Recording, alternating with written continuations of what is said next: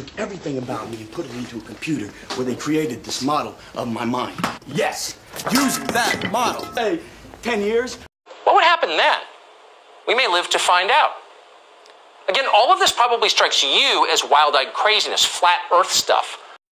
Lately, there's been so much talk about flat earth versus round earth, and whether which one is true or false, or why does it even matter. So today we're going to address this controversy, and this is going to be a response to my video that I'd done a week ago about planets and how they do not exist.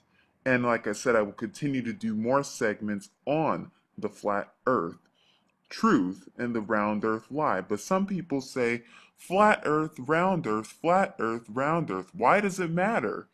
What is the big deal?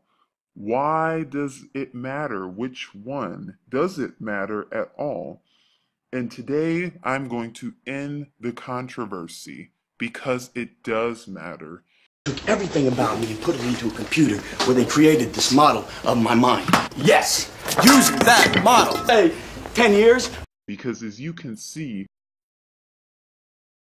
took everything about me and put it into a computer where they created this model of my mind. Yes, using that model.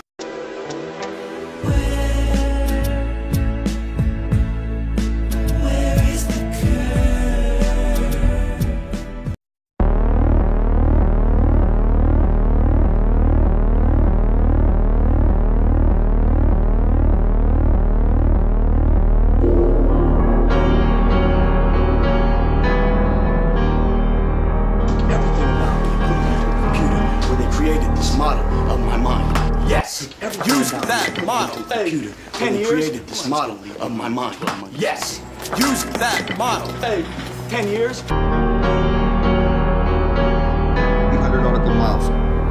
This is where you're gonna find your holy grail. You're gonna drink from the living waters and bathe yourself like you're baptized in this mythical shit. It's real. Where the aurora borealis is shooting out, every compass points to it. There's literally no way to screw it up.